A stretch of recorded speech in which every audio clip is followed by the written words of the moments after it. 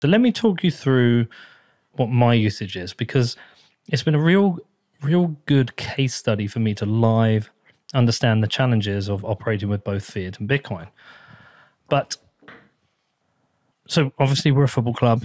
We have different revenue streams. So one is tickets, which we sell in advance and we sell on the day. We have merchandise. Again, we sell online, but you can also buy them at the ground. We sell programs, which you can buy online and at the ground, including subscriptions online. And then on match day, we have the ability to buy merchandise. We have the ability to, sorry, not merchandise, I've already covered that. Food and drink, beer, a burger, whatever. And in every scenario, we want to be able to accept fiat and Bitcoin. We also have the need to pay people. So we have staff and we have kind of running costs and like bills, things like gas, electric. So there's a range of things. The way we've set it up, and we have sponsors, right? So any sponsor that's paid me in Bitcoin, I'm holding in Bitcoin in our treasury. Anyone who buys merchandise or buys for anything in the ground and pays in Bitcoin, it's like 1 in 15 to 1 in 20 transactions. All runs through OpenNode, and we keep that 100% in Bitcoin because we're like, because of the volume, we know we never need that for operational costs, but we keep them what we call our float. It's like our Bitcoin float, and then what happens is when we have any Bitcoin payments that need to be made, we pay that from that float. We're not paying anyone yet in Bitcoin, but I'm assuming it's going to come. At least one player, I think, is going to turn around and say at some point. In terms of how we manage this, it's all over the place. But the thing that's all over the place is the Bitcoin side. It's not the fiat side, because as you are well aware, the tooling already exists.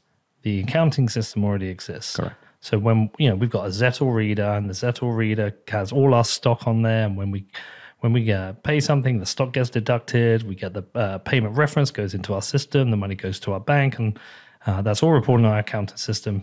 Perfect. Works great. With Bitcoin, what tends to happen is everything just goes into one big pot. Yep. One big pile of, I don't know if it's separate UTXOs or like records and spreadsheets, but we don't know. So if you said to me, Pete, how many tickets you sold? I can say, we sold this many tickets. How much Bitcoin did you get for those tickets? I'll be like, I don't know. Yeah. What's the value of that Bitcoin? I don't know. That bit is a mess. And that is the exact challenge that we saw and we set out to solve. Right. We started Fortress back in 2017. And at the time, we were looking at all the tooling that was coming out for Bitcoin as an individual user, right? That allowed you to be self-sovereign, to take advantage of all the benefits that Bitcoin brings. But there was nearly zero in tooling for corporate usage,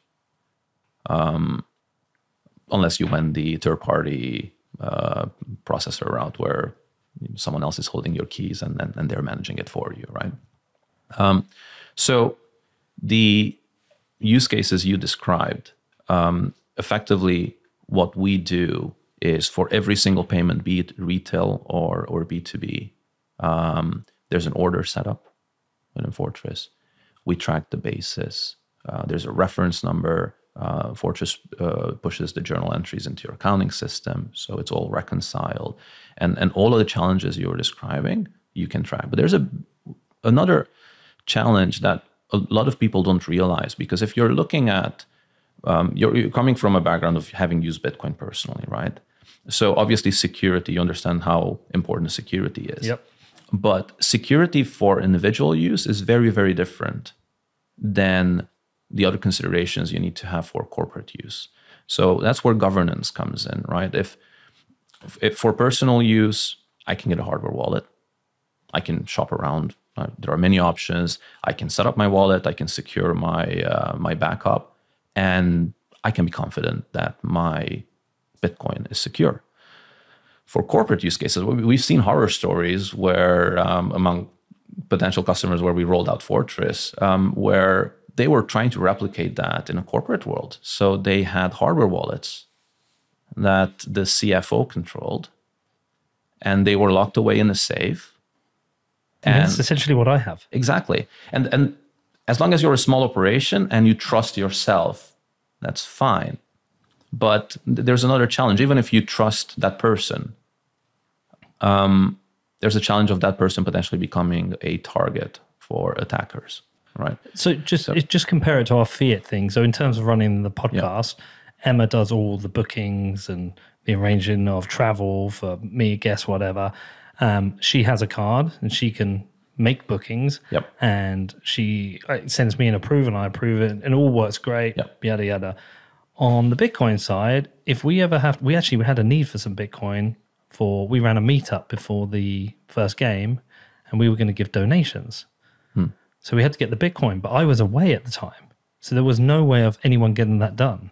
Well, exactly. So yeah, security considerations, you have business continuity and scalability, or you're a single point of failure for all Bitcoin payments at the moment, right? Mm-hmm. So those are the kind of challenges that we solve by introducing governance. So what we mean by governance is defining operational and security protocols for how you use Bitcoin. So you can define different types of accounts. You might have a treasury account that you're comfortable that you have to have final sign off before funds can leave treasury. But then you can have operational accounts. You can have if you're introducing Bitcoin into your payroll, you can have a payroll account where you can set up, let's say, a dual sign-off workflow where someone in the operations team who sets up the recurring payments can set up the order. They can provide one of the required sign-offs, and you provide the final sign-off, very similar to how you're using the fiat system today. And goes beyond that. We can also allow you to control who has access to what accounts, what visibility they have, what kind of operations they can carry out. I'm assuming you have an accountant. You could give your accountant auditor rights, where they can go and pull all the reports, see all the transactions without necessarily having the ability to set up payments. And this is really the main difference between personal use and corporate use, right? For personal use, as long as you have a hardware wallet, you can control your own keys, that's perfect. That works. But we don't have that for our fiat account because it wouldn't work. I mean, No. Danny needs to organize things. I do. Emma does. Yep. And we all just kind of know where to go to do this. It's just very smooth. And like I say, at the football club, I have me, Emma, Tom, all accessing payments and doing things. I'm the only one with access to the Bitcoin. So I guess what you're saying is you've created the infrastructure that allows people to use Bitcoin like they use fiat.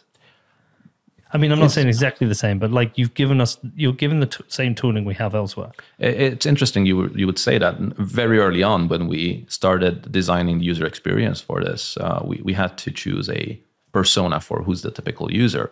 And the persona we chose is someone who's familiar with financial software, but they're not a Bitcoin expert. And I like to think that we've done a decent enough job that it turned out to be quite intuitive. The learning curve is not too steep when we roll this out to customers. And interestingly, with the COVID lockdowns, we received some very interesting positive feedback from customers that we've already rolled this out to, where they were saying, well, look, now that all of our staff is remote, this is brilliant for us because now we can still continue operating without having to overhaul our procedures. We can still have multi-sign-off where we have people in different parts of the world and they can set up transactions and authorize them. Whereas before, everyone had to be in the same physical location to do that. Do you have the facility to manage between hot and cold wallets? Is there like a... Yes. Because that's one of the things that the next challenges that I have to think about is that as that Bitcoin stack grows, I do want that float that's available for making quick payments, but I do also want a cold wallet. Yep. And will we be able to mix between the two? So effectively, what we allow Fortress users is the ability to set up multiple accounts, right? Okay. And every account in Fortress is a wallet. But how that wallet is set up, that is flexible, right? So that's where the security model comes in. That's where the governance comes in. You can have complete cold storage. That's air gap. You can have hot operational wallets. It's not really the typical hot wallet where you have a key stored somewhere and that comes with its own risks, right? It's a bit more complex than that because you have distributed signing built into this and business rules, validation, etc. But ultimately, we can make that distinction, and you can choose how you want to allocate the funds among your accounts. The Fortress, are you guys on a Bitcoin standard? We're in the same situation as you guys would be, right? It's a mixed bag. We're living in a fiat world. We do have we do have staff that are 100% paid in Bitcoin. We have staff. 100%? Yes, we do. Bold. What do you think, Danny? Do you want to do it? I mean, I'll get paid in Bitcoin. 100%? Is it possible to have this interact with like a wallet that you have custody of? Or is it all custodied with you? No, actually. So we do not custody funds. We don't hold anyone's keys. We built this to a self-custody use case. So you have a vault that gets deployed on-premise or in the cloud. There are a couple of options. If you want to run this on top of an HSM, you can do that. If you want to do air-gapped cold storage, you can do that as well. And then Fortress basically is a SaaS-type software that runs on top of this. And it hooks into your key management, right, or your vault for the actual sign-off of the transactions. Now, that was the initial use case. We've built it to, as you can imagine, not everyone wants to self-custody and not everyone has the capability to self-custody. So we've since then introduced the option. So we have flexibility where Fortress customers can choose if they want to self-custody or use a third-party qualified custodian. So if I was holding my Bitcoin in a ledger, for example, that integrates with Fortress, so you can. Not today, but I don't see any barriers why we could not set up that integration. Where would the Bitcoin? So you said you don't hold the keys, but do you have specific services you integrate with them? So we offer the Vault software, which we license to our customers. They can deploy it, or we can help them deploy it themselves, and then that effectively is their key management solution. Oh, okay. So there is a product you have. There to is, do yes, that. Yeah. And that is that a company you own or? Yeah, so we build that. That's part of Fortress as well. Yes. So, but then you are holding the private keys. It's our customers who holds the private keys. We license them the software. So it's the same way that when you buy a ledger, right? Ledger is not holding your private keys. Yeah, I see what you're saying. It's running on your own hardware. You set it up. Yeah. You control it. So it would be similar to that. So in terms of building this, were you your own test customer to begin with?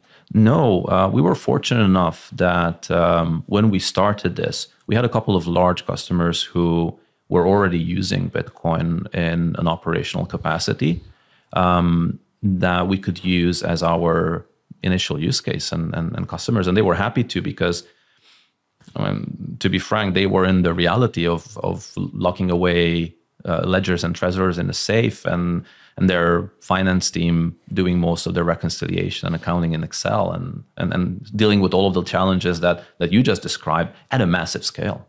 So you just built it collaboratively with them? Yep, pretty much. That's pretty awesome. We built it to a real world use case from the beginning. What if those two companies had conflicting wishes for the product? Do you do customization or is it complete? We tried our best to build this to be industry agnostic.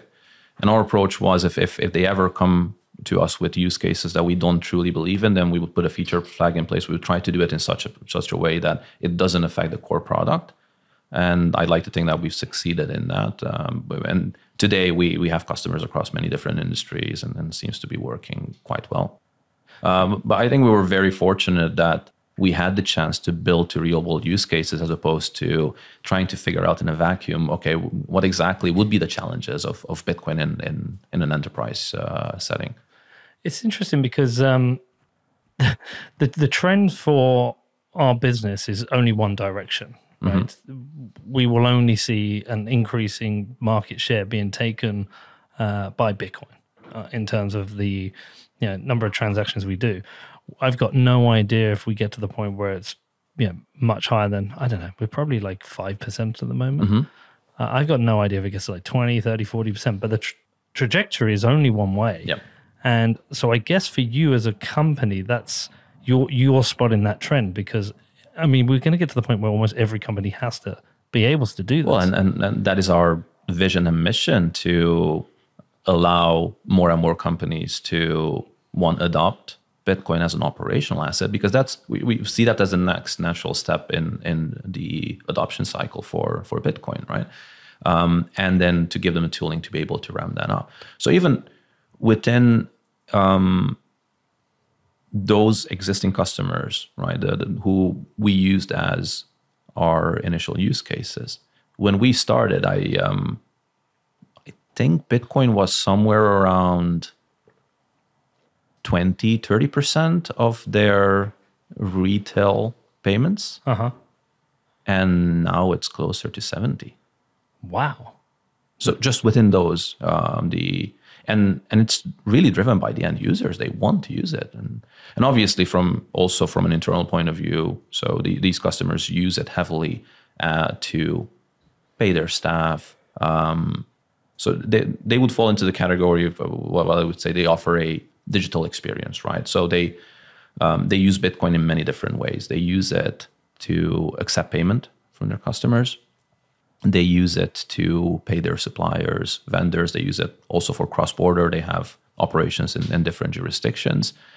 And initially, they started with the hands-off approach. They started with introducing Bitcoin as an alternative payment method. And bit by bit, they realized the advantages. And they got to a point where it's like predominantly a Bitcoin business. One of the challenges, I guess, that traditional accounting software has is that every country is quite different accounting rules, different accounting practices. But when you're building software for people who are using Bitcoin, I'm guessing you still have to do certain customization for certain reporting requirements in countries. But so for the or is Bitcoin building a standard way of working? So it doesn't matter whether you're in El Salvador, Bedford, or Malaga. The software essentially works exactly the same. So one thing that seems to be common across most jurisdictions today is the way Bitcoin is classified. So Bitcoin is classified as a non-depreciating intangible asset, right? And if you look at the two primary jurisdictions, right, you have the GAAP accounting standards in the US, and for some reason the name of the standard escapes me, which is the global equivalent of that. The approach is very, very similar. So you need to track basis at the time that Explain to people what you mean by track basis. So effectively, when you receive a Bitcoin, be it through, in your use case, you sold a ticket or you sold something on the day of the match, you receive a Bitcoin. There's a price point that will be associated, or you have to associate with that Bitcoin at the time that you've acquired it. And from an accounting point of view, if you're sitting on that Bitcoin for 2 years, and since then the price of Bitcoin has gone up, from an accounting point of view, the value is still the original value. Right. And the new value is not locked in until use or dispose, right? So until you use it somehow or you sell it. And when you've done that, then you have a realized gain or loss. And then at that point, depending on the jurisdiction where you're in, you have to file some form of tax report for that transaction, right? And that last mile, that is what is jurisdictionally specific. So what we do there is we try to partner up with companies that do that last mile for the report. We can give them all the data. We track the basis and we give them all the data, and then they can help craft the tax reporting. Or depending on the customer, some customers have the tax specialist in-house and they can build those reports themselves to be compliant with the local jurisdiction. That price volatility is one of the biggest challenges to all of this. It is. And we've invested quite a bit of effort in building tooling to be able to visualize that and to be able to give effectively decision makers the ability to decide how much they want to be exposed to and when they should on and off ramp. So we build the capability to track unrealized gains or losses. You can look at, obviously it's the use case I described is very simple because we're looking at one transaction. But even in your use case, if that number goes up, let's say it goes up to 10%, that's still a large number of transactions. And every single time you have a different basis, you have a different fiat reference that you need to keep track of. And what we can do is by building this data model, you can then look and see, okay, right now with the price of Bitcoin as it is, I have X amount in unrealized gains. Maybe it's a good time to lock some of that in. Lock some of it in. Yeah. Or maybe no, maybe I want to wait a bit more.